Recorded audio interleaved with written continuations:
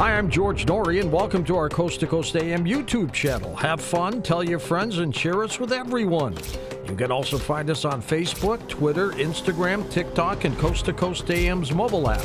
And always remember to log on to our website at coasttocoastam.com for daily articles, the best paranormal information, and all you need to know about your favorite guests. And now you can become a Coast Insider directly through the Coast mobile app. We welcome our international listeners and even offer a free 2-week trial. So don't delay. Become an insider today. George Norrie with you. Robert Morningstar with us. Robert is a civilian intelligence analyst, psychotherapist in New York City, also an FAA licensed pilot, instrument ground instructor. Robert has studied the paranormal and UFOs for more than 60 years and has written extensively to expose NASA's use of disinformation technology.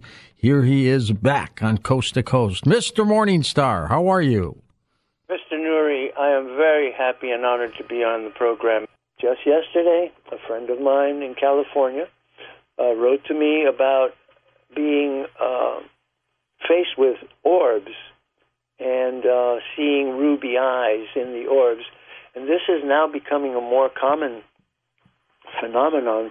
There's a wonderful interview on YouTube with Danny Jones interviewing Chris Bledsoe and his daughter. Uh-huh. And Chris Bledsoe, it's a 3-hour interview. I recommend it to everyone. You have to take it in small doses, half an hour. I can stand an hour, but I've replayed it because this gentleman went through something really terrible back in 2007. He went on a fishing trip with his son and his coworkers. This man really went through something. He had missing time when he went on this fishing trip. He thought he climbed up a hill and thought he saw the setting sun. And when he looked over the crest of the hill, it was not a setting sun. It was a brilliant UFO and then a second one. And he hid in the bushes and tried to stay under cover. Then he went back and he thought he'd been gone for 20 minutes. And they said to him, "Where have you been? You've been gone all night." He said, "What do you mean? I just was gone for 20 minutes. He said, No, you've been gone all night and your son isn't here either. He went looking for you." So he went and he found his son, and his son was in a state of shock. But to make a long story short, he encountered a type of extraterrestrial which is immaterial in its form as a UFO. It looks like a UFO, brilliant light or a red light. And I've heard this before from many people over the years who've taken pictures of orbs, and they claim that they saw eyes or faces inside the orbs. Mm-hmm. That's and right. describes an orb following him and settling a couple of feet away, and suddenly he saw red eyes inside the orb looking at him. Oh. He was startled.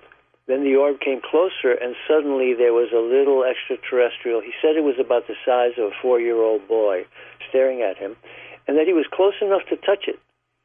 And he was told by NASA, it's a good thing you didn't touch it because it could have killed you.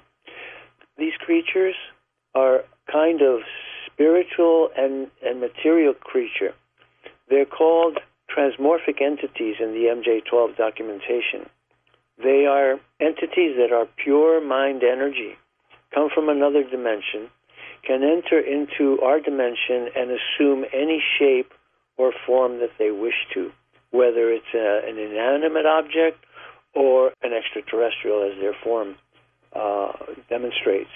They're diminutive in size, and they can change from a morphological humanoid shape and then just zip back into what I consider to be a plasma state where they become the orb. So there are different kinds of UFOs. There are flying saucers, and there are mechanical devices with high technology involving quantum physics and zero-point energy, things like the Roswell crash, nuts and bolts. Right. But there's another kind that's a spiritual entity, and we may as well call them angels and demons. Are they E.Ts? Yes, they are E.Ts. But listen, I notified Tucker Carlson a couple of days ago that we were going to have this show, and lo and behold, yesterday he was on a program, and he said that he thought that aliens are not from other planets, that they've always been here, that they are spiritual entities, and that they are both good and evil, and that he hears from knowledgeable people that the United States government has made contact with them, and we know this. Contact happened long ago, really, starting actually before Roswell. I think it was on your program earlier this year that I spoke about the Einstein-Oppenheimer letter of June 1947, which discussed how to integrate a celestial race that has decided to settle on Earth. And Oppenheimer and Einstein went through a lot of legalisms and jurisprudence and international treaties, but ultimately what they recommended to the United States government was to sign a secret treaty with the aliens. They call them E.Ts, or Celestians, and to give them settlement rights, ranging rights, and in return for tutelage. This is the word that Oppenheimer used, because he thought that these entities were the return of the old gods of the Old Testament to the earth. And he felt that he and Einstein were the new priesthood who would settle and establish a third covenant with these entities. And he also told the government to keep it absolutely secret from the American people and from the rest of the world. Where do you stand on this, Robert?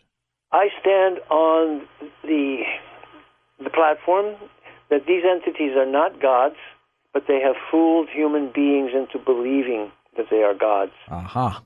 And that they are rapacious aliens who do not have our best interests at heart, and that they are leading us into wars against each other in the hope of destroying humankind. They want the earth, they want its resources, they don't want human beings on it. And there is an occult group of politicians, you might as well call them Illuminati or New World Order, that have sold their souls to these entities in return for affluence, fame, power, security, as they think of it, but there's no security when you've traded your soul. No, it's short term, believe me. Short term. So I warn people, they are trying to get us all riled up. When the Bible talks about fallen angels, Robert, yes, are they talking about E.Ts that have come down or something more spiritual? I think it's both. Here's the deal. The Watchers, who are described in the book of Enoch, led by Azazel and Samayaza, they decided to tamper with God's plan for humanity. They were just supposed to watch and protect, guardians. But they fell in love with the idea of being physical, and they decided to make a pact to go in unto women and to produce a race that was a hybrid race of angels and humans. And these were the Nephilim. But they were horrible creatures. They were gigantic in size, and they looked down upon humanity and started to destroy humanity. They started to eat human beings. And the book of Enoch says that Enoch was approached by the Watchers after their fall. What happened is they were cut off from heaven. In their natural state, they could be in heaven and they could come down to earth, and they could return and back and forth, and they were in constant contact with the Godhead. But when they committed this sin of breaking the covenant or the mission, they went in unto women and they produced a strange hybrid. They were cut off from heaven. The reason why Noah's flood, right? Yes, Noah's flood was the result of the spread of this degenerate race of giants, primarily, and the chaos that they'd caused. And so the flood was sent to wipe them out. And the flood story is throughout the world, throughout the Middle East, but the flood story about giants is also to be found in Central Asia. I found a book by Nicholas Roerich, who traveled extensively through Central Asia. He fled Russia after the revolution and headed down to India and Tibet. And as he passed through those countries, he picked up a lot of stories. And he heard a story about a giant who had survived the flood by swimming. And then we come to recent years and modern times with the stories of the giants that were found in Afghanistan. And I heard about the killing of a giant by the U.S. Armed Forces many, many years ago, and I was dubious. We had that story with Stephen Quayle. Yeah, he broke that story, but I actually met a Marine who told me, yes, I was part of that platoon, and the thing was gigantic. It was 18 feet high and as wide as two men, and he ripped the head off one soldier and ripped the arms off the other, and it took everything they had to bring it down. Remember that Obama and all the European leaders were making trips to Afghanistan? Right. It apparently had something to do with either having found a portal or this body of a giant and a race of giants. Or both. Or both, yes. You took the words right out of my mouth. Now, with regard to Christmas, its mystical aspects, its mythical aspect. The myth of Christmas is that it happened in December. And I wanted to make a distinction between the cosmic Christmas and the terrestrial Christmas. What is that difference, Robert? The cosmic Christmas was the birth of light at the creation of the universe, at the Big Bang.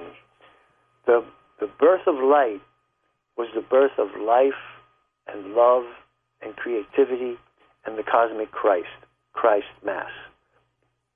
Secondly, in the material world, there is divinity wants to partake and participate in the material world. So God created man so that he or it could interact with man out of love. God created this universe out of love and loneliness, is my belief. And that second Christmas was the birth of Jesus Christ, where divinity came down into incarnation. But this incarnation, again, involves celestial influences. It involved the benign, benevolent angels, Gabriel, Michael, Raphael, who are the protectors of mankind. They are called the heavenly hosts, the army of God. That's their mission, isn't it? To protect us? It's to preserve life on earth and to protect us from the fallen ones, the demons. The Watchers sinned. They became encased in matter. They could no longer travel back up to quote-unquote heaven. They could not have direct communion and communication with God, which they had before. And it's very interesting to read the account in Enoch of their despondency, their depression, like the worst crash any drug addict could ever experience is described in these fallen angels when they crashed to earth. They were cut off from heaven, and they were weeping and crying and lamenting their sin in the desert. And they called Enoch and said, Enoch, please go ask God to forgive us. They wanted to repent, I guess. I suppose, but their sin was so great that when Enoch went before God and asked to intercede, on behalf of the Watchers, God said to him, "No, go tell the Watchers that they should have been here interceding for man, not man interceding for them. They will not be forgiven." And then he calls Michael, Gabriel, Raphael, and Phanuel, 4 archangels, and he says, "See what the Watchers have done to the earth. See the abominations and the crimes that they are committing. Go down, bind Azazel and Samayaza and his cohort, and bury them in the desert. Bury them on their backs so they can see up. Bury them and cover them with stones so the sunlight never reaches them. And then lead the children of the Watchers into wars with each other so that they may destroy each other and protect mankind." So that, in essence, is the basis of this extraterrestrial war that's being waged on planet Earth between the forces of good and the forces of evil. And the forces of evil hate mankind. That is Satan, Lucifer, the devil himself. And George, I was warned 42 years ago. I had a near-death experience. A ghost came to my bedside, confronted me, and he said to me, "A diabolical entity has taken over the world's great religions to corrupt mankind and to destroy humanity." Could that be the Antichrist? That is the Antichrist. Yeah. The Antichrist is waging war against Christ, who is life, and waging war against humanity. Take a quick second. Where do people get your ebooks? Well, you can write to me at robert.morningstar@gmail.com, and I have UFO Chronicles, compendium of all the most important documents that I've compiled from the UFOs. And I also have Mars, the Four Faces of Mars. It's called the Martian Revelation. And, of course, I have my work on JFK. What do esoteric and occult themes have in common with the music group Blondie? Writer and musician Gary Lachman tells us all. Gary, welcome to the show. This is a treat. Oh, thank you very much for having me on. It's a pleasure.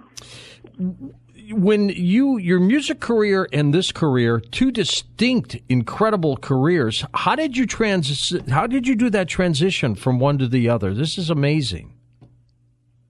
Well, I first became interested in the sorts of things I write about when I was playing in Blondie back in 1975, which dates me quite a bit.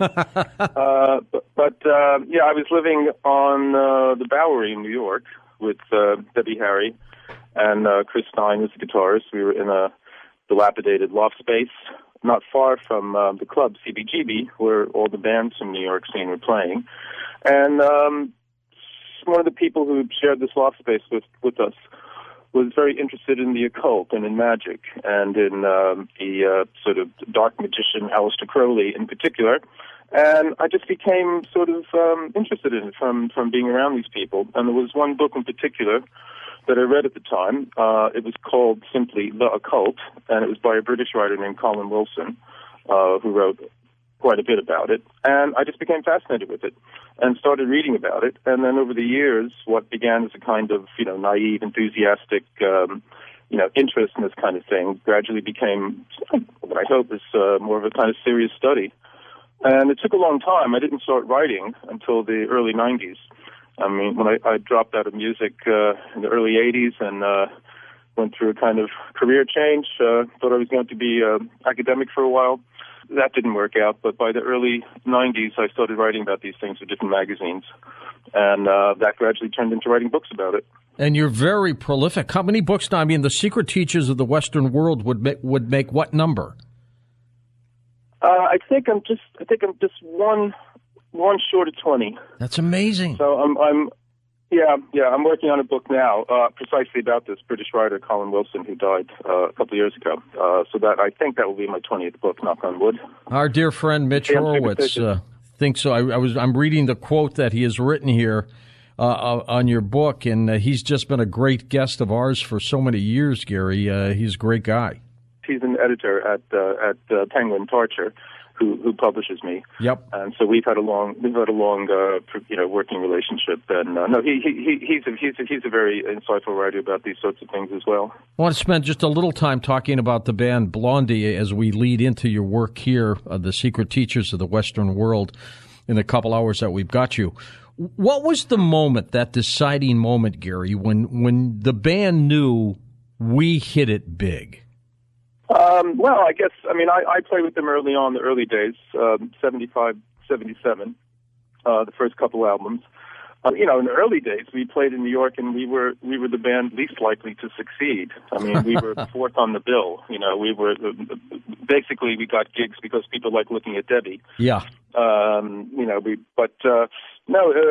What had happened was in early 1976.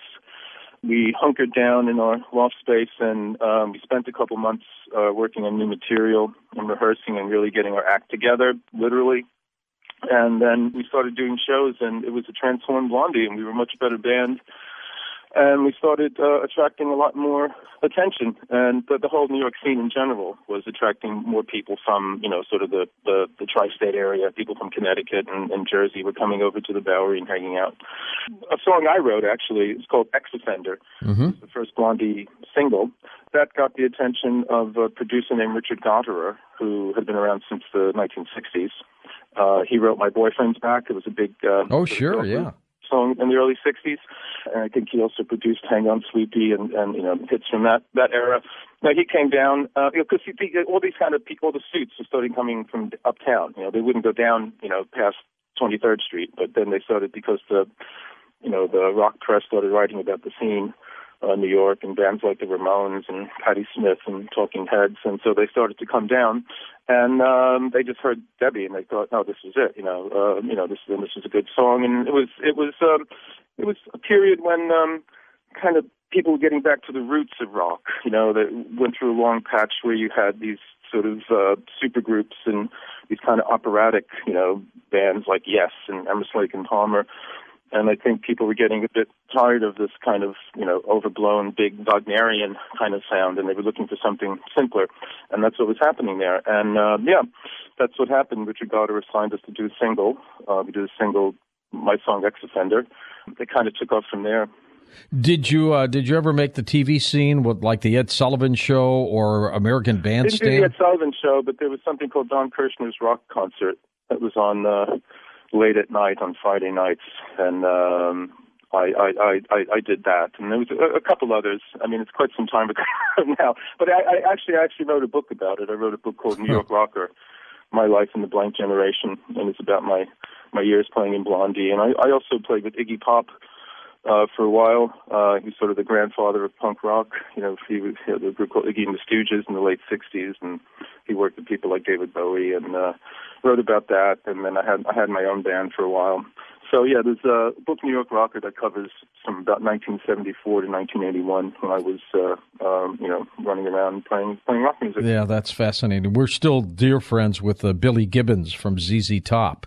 Great guitarist that he is. Great guitarist. Yep.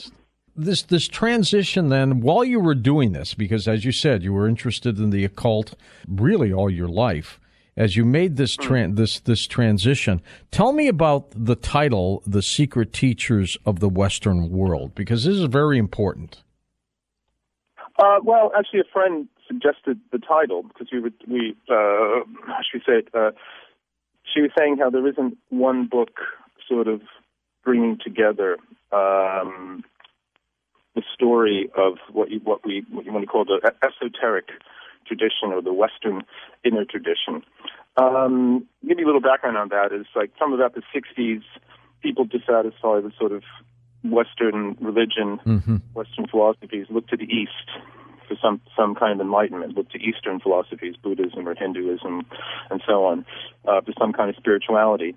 But in the West itself, there's a whole tradition of this, but it's been more or less obscured or kind of presented in rather, kitschy kind of scary ways as sort of the occult or, Satanism or something like that. But there's actually a long tradition of this kind of inner spirituality within the West itself. The idea was that although the mainstream philosophies and basically science and mainstream philosophy is basically tried to ignore this or to dismiss it completely as a superstition, it nevertheless has informed all of Western culture for the last, couple thousand years, more or less.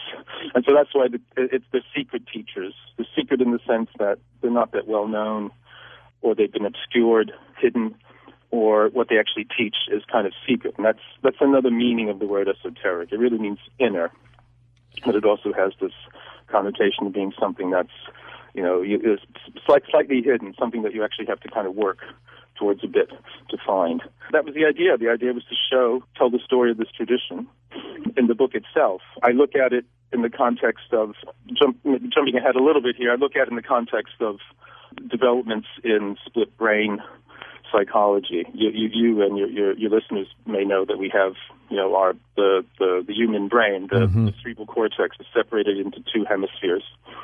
And over the years, we discovered that they actually approach and interact with the world in very different ways. And there's a wonderful book that came out a few years ago called The Master and His Emissary by a neuroscientist who's also an English scholar named Ian McGilchrist. And he basically rebooted the whole split brain story, showing that the two sides of the brain, while they may do the same sorts of things, they do them in very different ways. But he also argued that there's a kind of rivalry between them, that the two sides are kind of in competition with each other. And he argued that in the last few centuries, the left side of the brain, which is associated with logic and analysis and rational thought and sequential sort of thought, has gained the upper hand. and this older, more intuitive, more sort of poetic, even more mystical, we might say, kind of way of approaching reality and understanding it has been sort of dismissed and obscured. And that's the sort of the narrative that I'm saying in the book, is that this whole other tradition that's part of our whole heritage, and it's actually part of our own psychology, has been kind of obscured and kind of pushed out of the picture, airbrushed out of the picture by this other mode of consciousness that's gained more dominance. So I try to show that even though it's been kind of sold short and painted in this kind of picture of being sort of silly superstition, it's nevertheless informed, people from Shakespeare and Goethe and the Renaissance and Plato and all of the sort of, many of the great figures of Western culture. What would these people be saying today, Gary, with what's happening on this planet right now? I mean, just unbelievable. We had that. They'd be saying, "Oy vey." My God. I think they'd be shaking their head, saying, "What went wrong?" Yeah. But I think they'd also be trying to figure out if there's some way we can approach it to understand it. That is one big question there, and it'd be very, very difficult to encapsulate quickly what they would be saying. But I think many of them would be saying that perhaps if we didn't leave this whole other side of ourselves out, this whole other more intuitive way of approaching the world, might not be quite as bad as it is. But yes, we're in pretty bad shape these days. I think I've witnessed so many things happening on this planet, from Vietnam, Kennedy's assassination. I was 13 years old when that happened, and we've just seen so many things happen on this planet. But at this point right now, I've never seen the planet so topsy-turvy. It's almost as if these leaders don't know how to lead anymore, and that everything's run amok. I'm not surprised you say that. In fact, one of the themes I talk about in the book is this idea that this dominant, sort of rational, logical, scientific, all these words are in sort of quotation marks. I'm speaking in generality. Yeah, understand. It's starting to break down. It's starting to kind of come apart and sort of deconstruct itself. I think one of the results of that is that we are living in this time where it seems a great deal of chaos. Or there seems a lot of conflicting, different things that we're trying to achieve, but they're conflicting with each other. So they're sort of negating each other. And I'm not surprised that the people, who are supposed to be leading the world, the nations of the world, that they're just as confused as everybody else. And yes, it's a dangerous time. Now, the hope is that out of this kind of time of chaos and mess and confusion, some new revitalized vision may emerge, but exactly what that's going to be, I don't think anybody knows at the moment. No. These teachers in the Western world, were they widely accepted, or did they have to do a lot of their work undercover? Well, at different times. See, that's one of the surprising things, if you look into this, is that a great deal of the types of ideas and philosophies that contemporary sort of mainstream thinking rejects as superstitious were at time accepted and were in fact prestigious. Now, I'll give you one example. Isaac Newton, the father of modern science, father of the modern world, basically, discovered gravity. He wrote more about alchemy than he did about gravity. He wrote more about what was called the occult sciences at the time when he was working in the early 1700s. Occult just means hidden.